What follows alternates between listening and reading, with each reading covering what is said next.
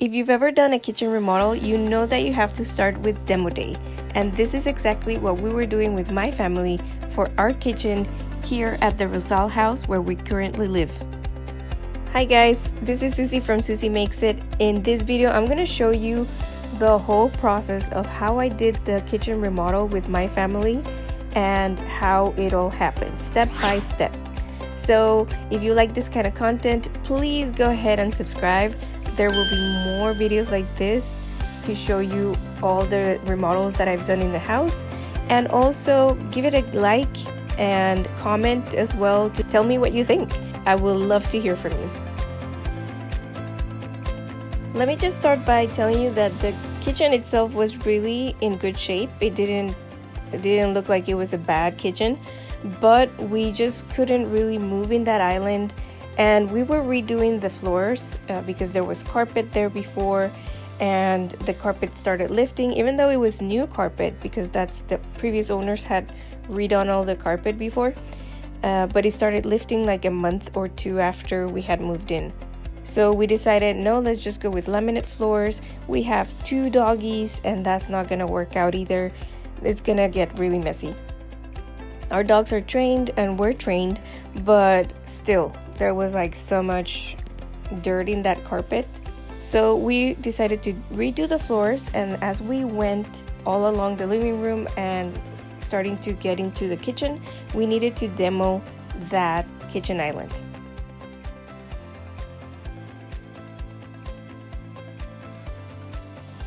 This kitchen was going to be a completely new experience for me remodeling, because even though I had done the remodel in the Madonna house, if you haven't seen that video, go ahead and check it out right here. I'm going to leave a card so you can check it out.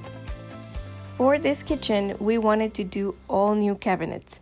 In the Madonna house, we did reused cabinets, which worked out great because it was such a blessing. We got a whole kitchen from somebody at, I think it was $500, and I just pieced it together. I don't know how, guys, but I did it, and it turned out really good. For this kitchen, though, I wanted to do new cabinetry, so I needed to do a lot of research to see which were the best and also more convenient with pricing. So after a lot of research, I did come up with IKEA as my option to get new cabinets with the finish that I wanted. They were already finished as well. I didn't have to paint them, because if I gotten them from the Home Depot or Lowe's, I had to do the finishing of the painting. I was not about to do that in this kitchen, so I went with the IKEA kitchen. Part of the kitchen plan was to get rid of that wall right there, which I didn't know in the beginning if it was load bearing or not, and I was super scared. And so I did a lot of research, but that wall needed to go because part of my plan for the kitchen was to get rid of that wall. I saw that it wasn't load bearing at all, and I was also able to get another wall from a bathroom in the master bathroom out of the way, but this one was my first wall to take down just like that. So my sister helped. I had to use one of those reciprocating saws because it was able to just saw through the drywall, and then we were just like hammering everything out of the way and being careful because there was an electrical an electrical switch for the dining room right there, and so we had to be really, really careful of not cutting those cables. This demo had to go super fast, and as you can see here, this is of course hyperlapse, but honestly, my sister was helping and she works so fast. I was trying to keep up with her.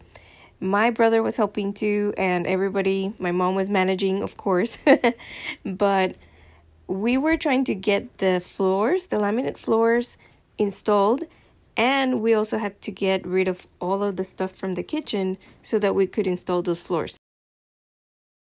On top of getting rid of this wall, we also had to get the cabinets that you see right there demoed, but it had to be in a controlled way.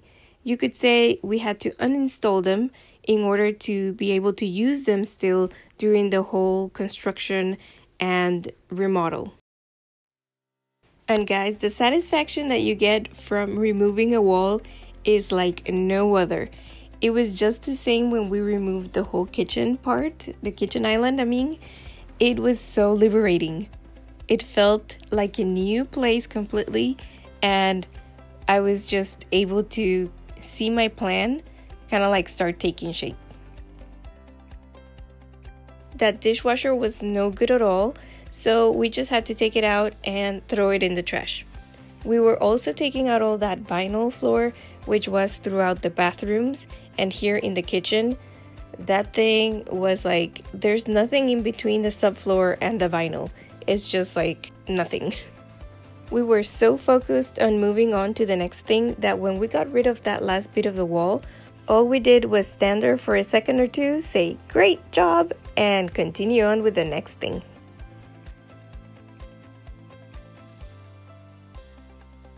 Cleaning is one of the things that you have to be prepared when you're going to do a remodel, because there is so much dust that's coming out of the whole thing that you're demoing, that having a good vacuum is something that I recommend for you guys.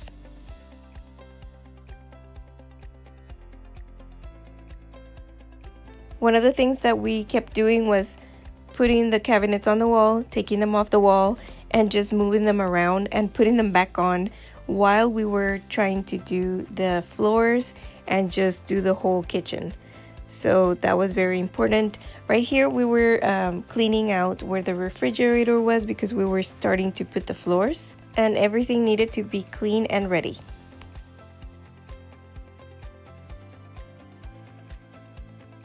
Our Coco and Chubby were always afraid of like big noises and big things moving, so we just had to make sure that whenever we were moving big stuff, we would take them outside. Somebody would go and stay with them out in the car while we had to hammer or do like all these big noises. One of the tools that I would recommend when you're doing floors is to have a miter saw. In this case though, I think both having the table saw and the miter saw would be very good, because with one you can just chop horizontally, and the table saw is gonna do the long cuts, which sometimes you need when you're finishing the floors.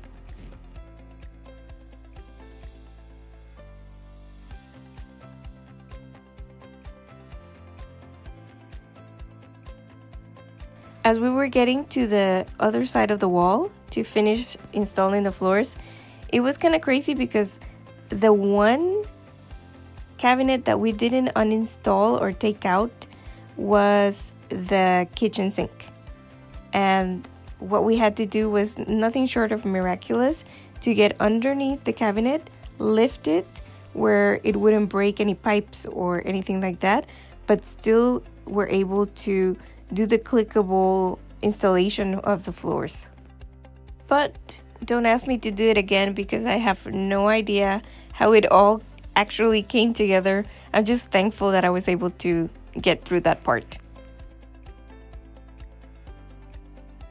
My sweet sister was super helpful again, and I cannot stop saying thank you to her, because she helped me so much through all this.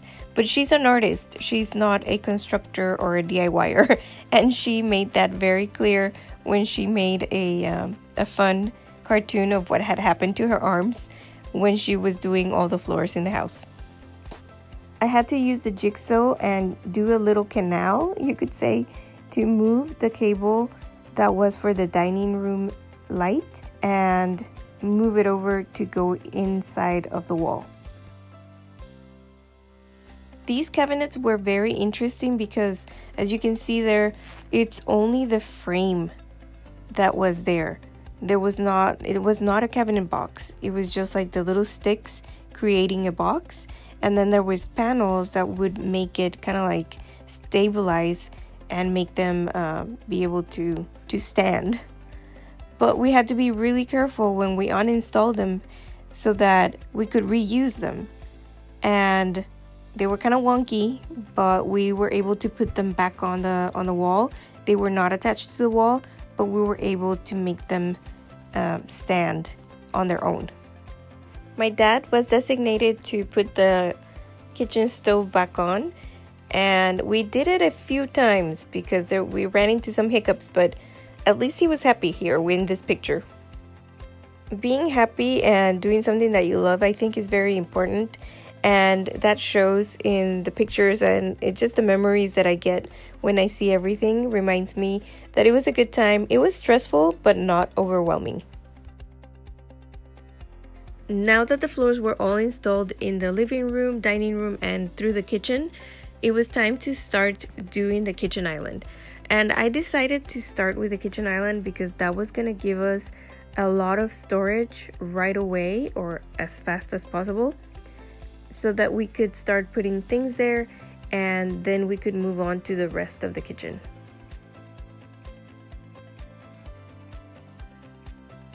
The first thing that I had to tackle was the kitchen island base.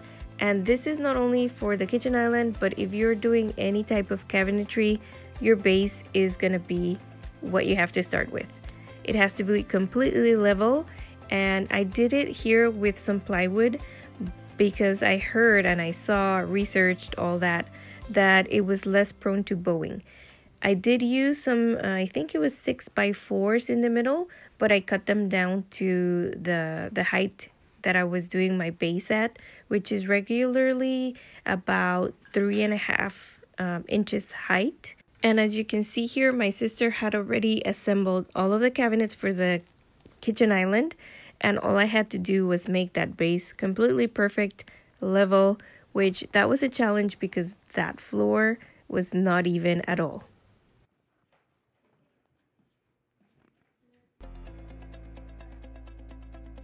I don't know if you noticed, but there was a vent right in the middle of the kitchen island. So we had to figure out how to get that air from the vent out of underneath there. Otherwise, it would be a problem. So what I came up with, as you can see here, is we used some flashing to create a rectangle box. And that was gonna help us to extend that vent to come out from the kitchen base right in the middle. And then I got a really cute vent register so that it could fit exactly the height of the toe kick. I used foil tape that is used for dryer installation and HVAC, and I also used insulation on top of that so that the drawers were not gonna get overheated with the air that's coming out.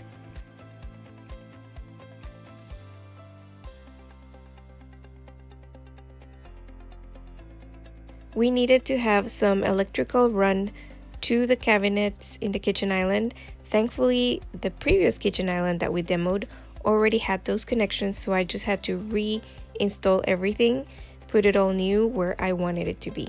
The microwave is gonna go there, and then we're gonna have some outlets on either side of the kitchen island. There was constant leveling at all points when I was installing all of the cabinets. I had to get them together, and they had to be screwed into each other and then leveled so that I could have everything perfect for the countertop to come on.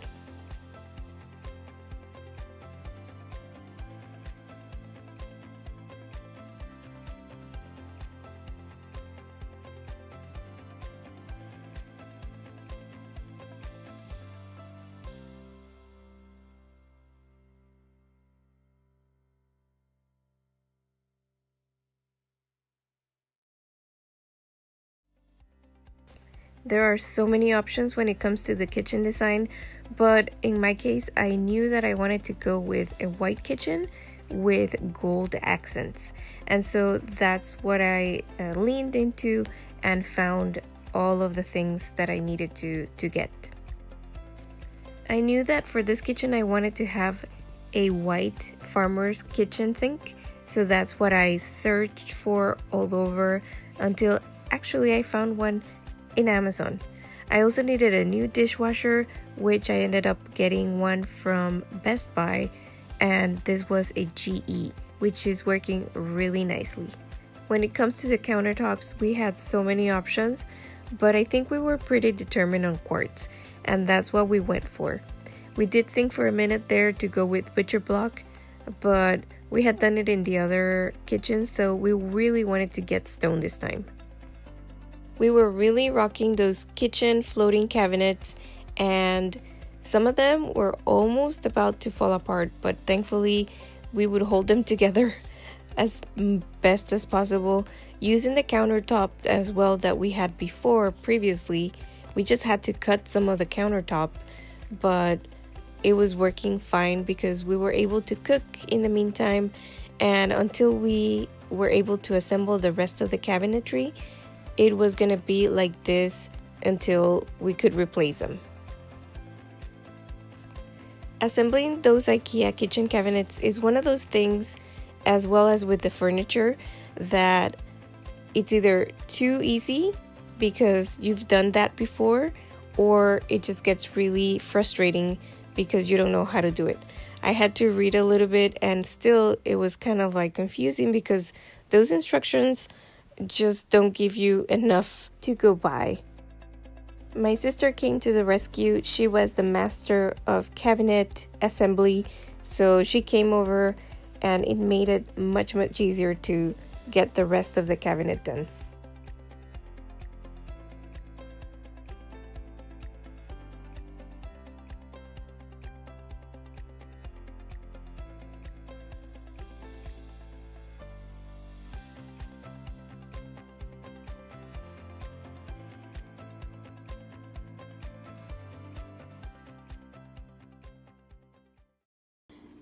Okay guys, so here is how it's looking behind the stove, and what we have done here is somebody came and moved the gas line from here on this side towards this side. So we're gonna patch up this side because they didn't do anything. They don't do any of that, they just moved it. So luckily I can do this stuff and I can patch those terrible holes in the wall.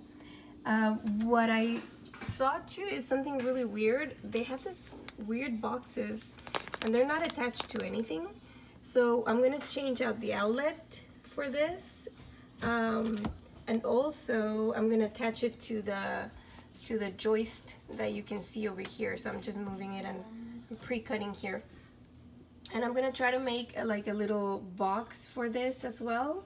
You'll see it when what I'm talking about when I'm finished. So I'll just have to bring a couple of wood joists, a little bit, like maybe, I don't know what size, so I'll have to go see what I have for the scrap, and then make a little box around this so that this is accessible, but only this part, not the whole tube here. So just this part basically here, so that we can move and open and close the gas line.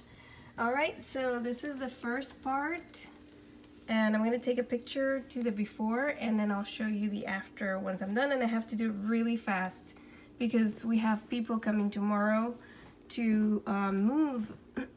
What is happening here is that we're moving everything to the right because all the cabinets are configured in a way where everything is moving to the right, and so all that you see over there is gonna move over like about 1.5 feet or 2. So minimal, but it has to be moved. And then our stuff over there is leaking. It's just like falling apart. It's like it knew it was gonna be changed, and then it said, oh yeah, it's gonna fall apart. I'm gonna fall apart right now for you and you're gonna have to really change me. So that's what's happening, and I'll keep you updated.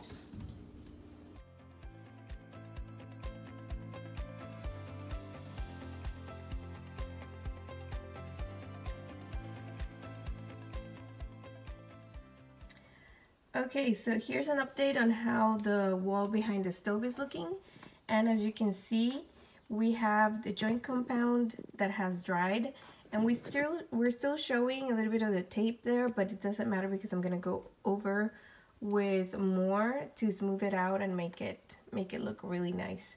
As far as the outlet here, what we noticed, and my sister told me from the beginning, is that this is a GFI, and now every time the stove is a gas stove, now every time we try to turn on the stove, the arc that it has to give so that the flame can start, it trips out. It like turns off, and then who's gonna take out the stove every time and reset the button? Nobody. So I'm just gonna replace with a regular 15 amp outlet, and that's gonna be how it was. Like, I have to leave it how it was. That's one of the things that you have to think about before you do things. So I'm gonna be doing this, and I'll show you how everything turns out afterwards.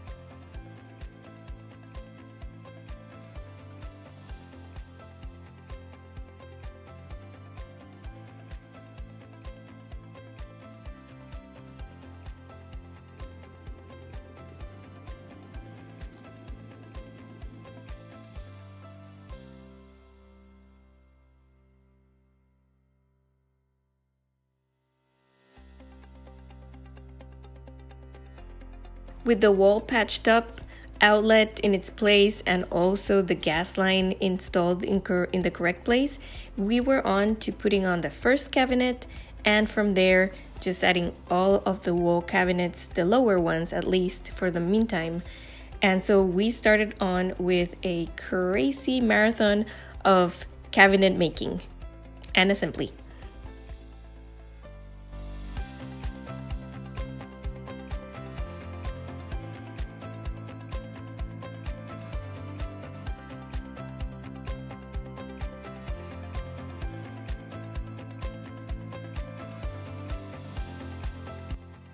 The next cabinet to make was for the kitchen sink, and this one was an interesting one that we'll see later, but for right now, let's just appreciate the beauty of this beautiful farmer sink. I'm so happy I found this.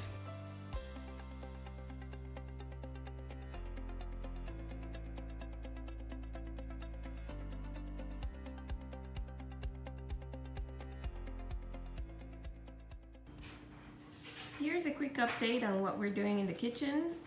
So this weekend we had somebody come help us with the plumbing for the sink to move all the tubes and the plumbing. It was moved about 2 feet, or yeah, about 2 feet. And so we're now just preparing to put in the kitchen cabinet for the sink and the dishwasher. That's gonna go right over here, and then the sink is gonna go right there.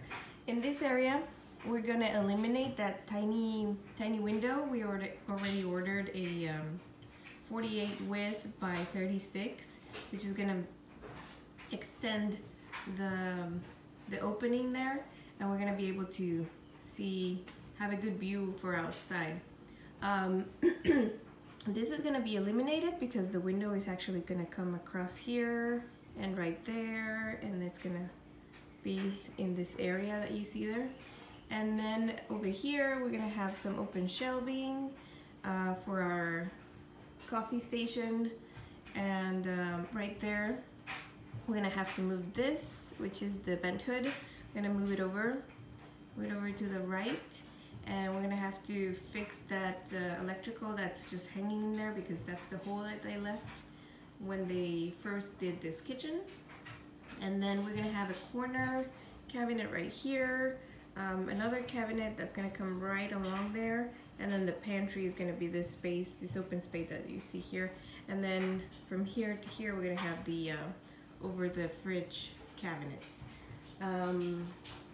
And then over here, we're gonna have an 18 inch cabinet, and then a 30 inch. And then on top of that, we're gonna have a tall cabinet on top, which is gonna hide all like the toaster and little things like that. Maybe the mixer, anything that can fit in that little nook, we'll put there. But right now, as you can see, we have this. We don't have any counters. Everything is just like the bare bones. And one of the things that I was happy that we have been doing things kind of like in the order that they should be, because we ordered the countertops, and that was a huge thing, huge decision. We're gonna go for quartz, and we went with Lowe's because they had a really good sale and its installation is included. And we had gone to several places and quoted, and it was really high. It was like up in this 5,000, 6,000 perhaps. And this here, we're gonna be doing the whole thing. Sorry about the mess here, but this is the kitchen island. We're gonna do that surface, which was really big. It's like 20 square feet. And then all this stuff here, this was like 34 square feet total, approximately, for this estimate.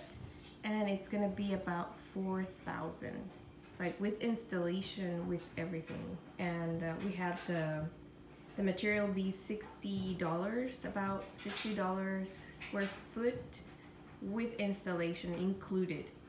I think that was a pretty good deal.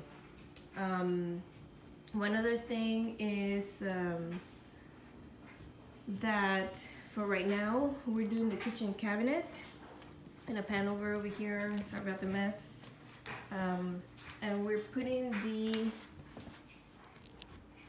the base for the sink, because it's a fire clay farmer sink.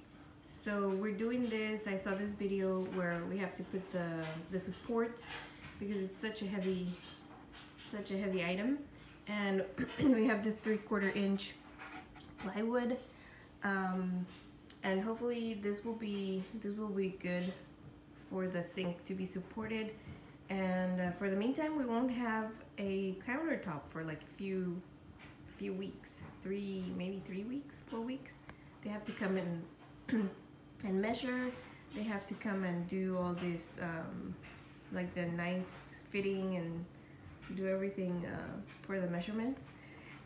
So we're gonna have to like deal with that, because we don't have the tops, but we'll probably have some plywood on top for the meantime.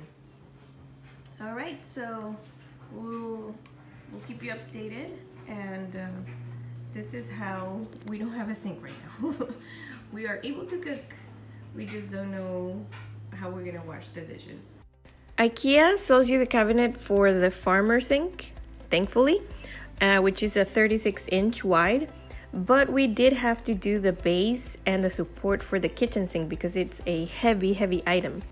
I made lateral supports on both sides, and then made them at the height where my kitchen sink would be able to sit comfortably and wouldn't protrude out too much or would be too sunken in. And then from there, I had to open a hole in the middle, as you see right there, so that all of the draining mechanism could be installed. And then we had our neighbor's son, our friend Juan, come over, and he helped us with the plumbing, because I do not do plumbing. But I am so thankful that he was here to help us out, and he gave us a great hand right there. As you can see, we were taking out the old cabinetry little by little and putting in the new cabinets with the new layout, so that everything would be in its forever place, hopefully, until maybe somebody comes and says, hey, I don't like this kitchen. But for right now, that's my plan, how it was.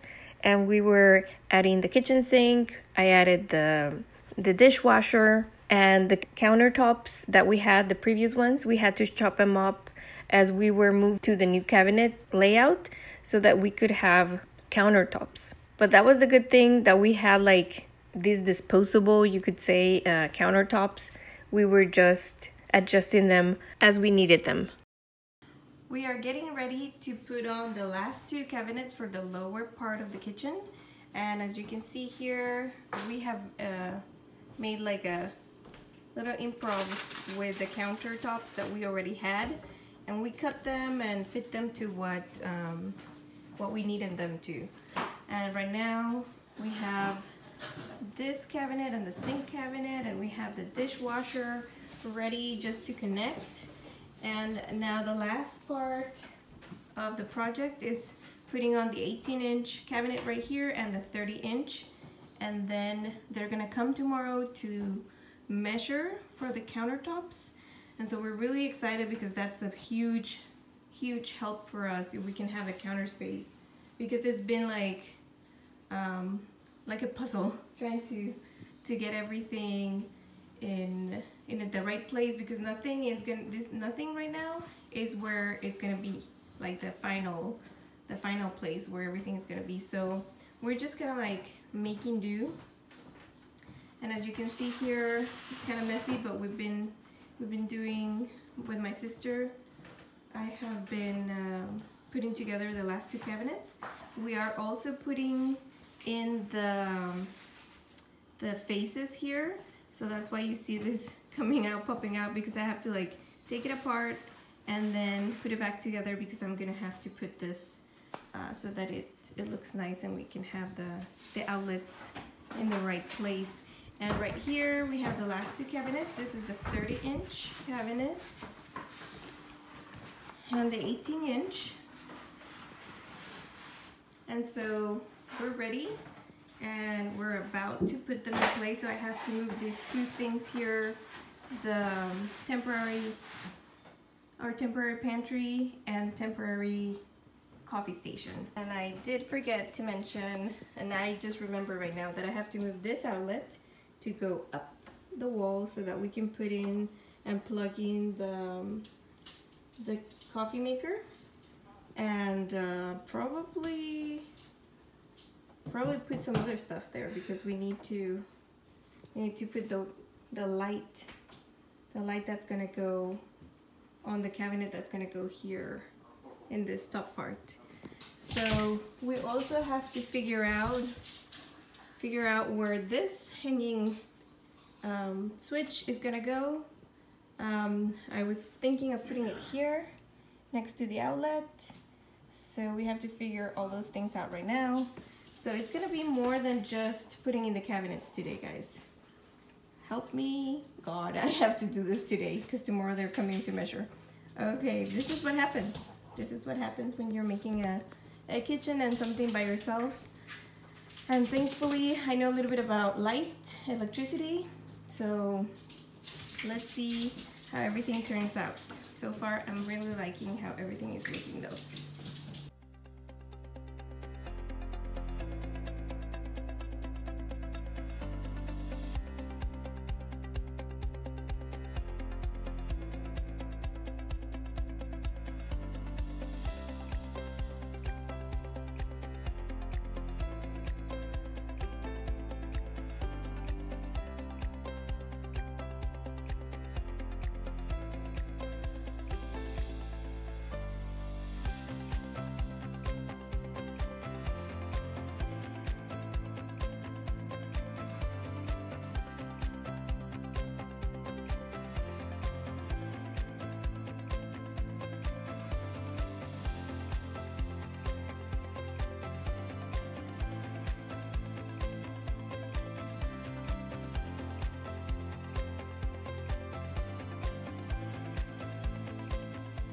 I'm trying to do a connection here with the electrical, and what I'm gonna be showing you is the way that I'm gonna be doing this. I ran into a little kind of like doubting moment because I didn't know what to do, but I think I'm pretty sure now of how everything is gonna go. We are gonna have, I'm gonna try to switch here. We're gonna have the window here that you see. We're gonna extend it, actually extending it towards that way. So it's gonna be a 4x3 window. And as you can see here, we have the wires from some outlets and the switch that we're gonna have to eliminate. And I'm going to transfer them, and I don't know if you can see here, I wanna transfer them around here. So, and we have to also get this switch that is, oops, that is over here, that was on a little pony wall. Well, not a pony wall, like a wall that was just half, like a quarter of a way, that you can see over here, how we took it out, and it was on that wall that the switch was. So we have to figure out now how to put this switch into this wall. And as you can see, the wires run all the way up. So we're gonna have to figure out how to get this wiring that you have there, put it down the wall, and get it nice and tucked in. We are gonna be taking out this portion of the wall. So we have to figure out how to do it, and this is where it gets tricky.